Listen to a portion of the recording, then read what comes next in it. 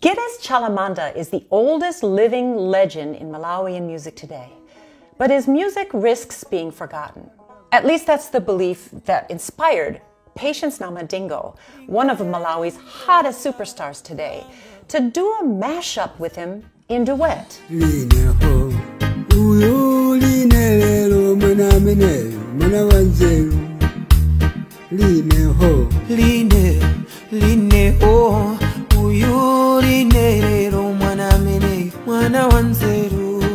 The recording is a huge success, but it also triggered Chalamanda's retirement from music. Here's what happened. Namadingo took the country by storm in 2020 with his reggae mashup idea. He recorded a series of duet mashups with top-name artists all across the country. He chose to feature Chalamanda because he wanted to re-engage him and his music in the hearts and the minds and the ears of today's youthful listeners.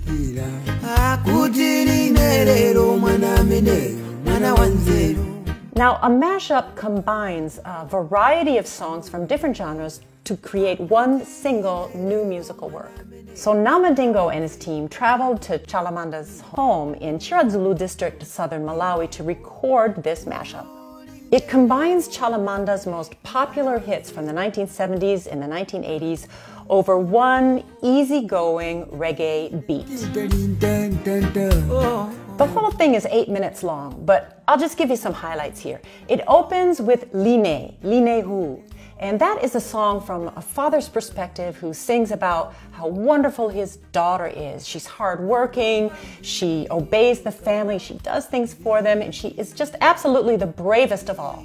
Then we hear one of Chalamanda's songs about his father, and this one is about his father who in real life left the family when he was a boy and never came back. Chalamanda had been wondering for years, and he sings in the song, "I wonder if my dad's coming back, I wonder where he is."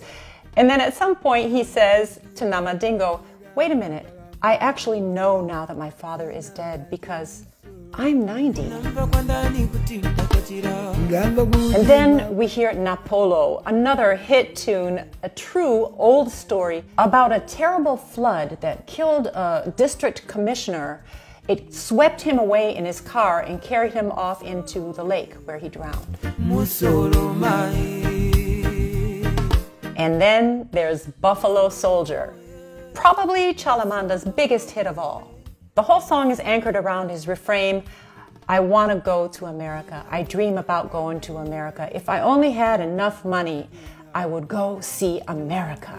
So that sums up the music video. It's 8 minutes long, so you can get on YouTube and watch the whole thing if you want to. But a couple notes. One, Chalamanda did end up going to America. His dream came true in 2016, 40 years about after the release of that song.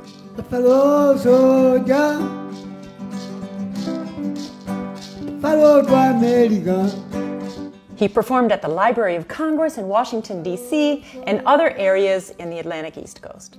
And finally, his retirement. How did Chalamanda end up retiring right after he recorded this successful mashup duet with Namadingo? Here's how. Namadingo is also a humanitarian and a brand ambassador for FDH Bank. He convinced Chalamanda to retire with the promise of a gift from the bank for a grocery store, the only one in his town, worth 2 million kwacha. Well, we wish him a happy retirement and also look forward to hearing his new songs in new versions by new artists in Malawi and who knows, maybe around the world.